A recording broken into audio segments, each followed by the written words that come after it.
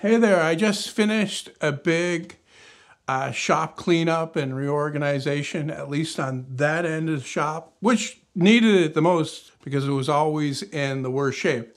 But up here on this end, I added a clamp rack back there.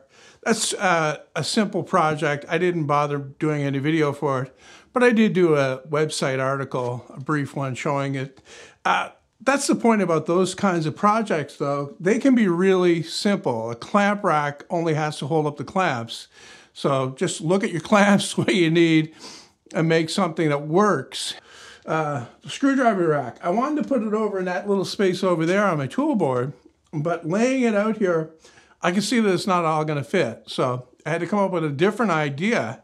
And I think what I'm going to do with these is put them underneath the tool cubbies up there on top and have them facing out. See, the thing about these screwdrivers, and I didn't notice this when I bought them, but it's handy, is they have the size and the type written on the end of each of the screwdrivers. So if it's stored like that, you can easily see what the screwdriver type is and just pull it straight out. So I have them all laid out here on my workbench in the right order, I guess you could say, and also the correct spacing apart, just to get an overall length. I can make the thing 24 inches, except it won't have space to put these stubby screwdrivers in, so maybe I'll add a little bit more. I think I'll make it 30 inches actually. So all I'm going to use is just a scrap of wood, and I think this is about 2 inches wide and about 1 1/4 inches thick. And I'm going to cut that to length on the miter saw and then just knock off the bottom corners on the miter saw as well, just to make it look a little bit better.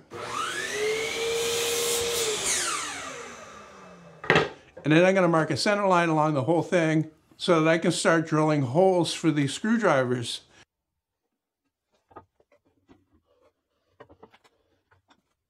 Now I'm going to drill these holes the right size so that the shaft of the screwdriver fits right in there without too much slop.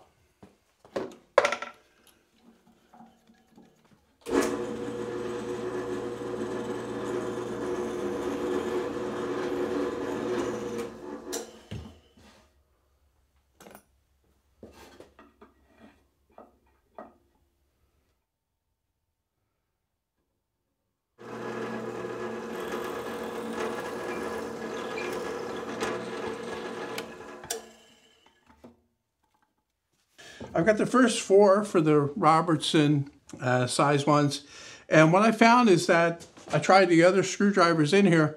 The only ones that don't work in these size holes are the standard ones that are a little bit wider. The keystone tip on the screwdriver just doesn't fit, so I'll have to modify the hole for that, probably widen it out a little bit.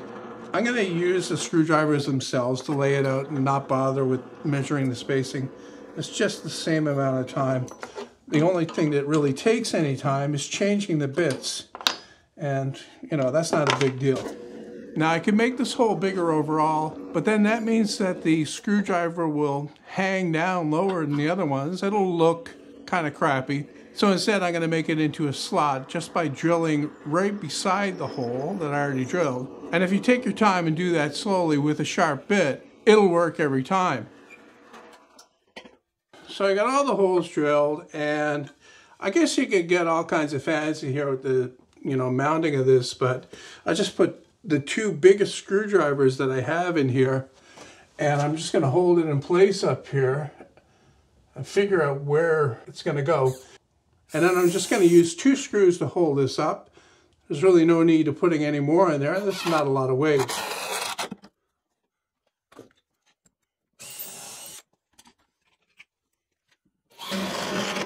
Okay, that looks good. I located the screws so that they'll go up into the dividers in the tool cubbies above so that they're not sticking through the plywood up there. And all I need to do now is put the screwdrivers in, and it's ready to use.